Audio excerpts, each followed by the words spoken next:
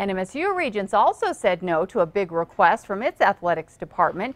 They voted yesterday against redirecting $1.1 million in funds to their budget from instruction.